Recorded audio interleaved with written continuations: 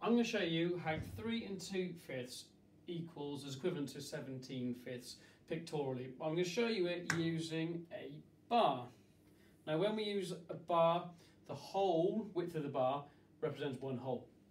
For this, the denominator is really important, it's 5, so that tells me that this bar must be split into 5 equal parts. Next, of these 5 equal parts, we've got 3 wholes. So if I draw a line across like that, that is one whole. But obviously we have got 3 wholes, so there's my second, and there's my third whole. And what I've got left here is 2/5. So here's my 5 parts that make the whole, and I just need 2 of them.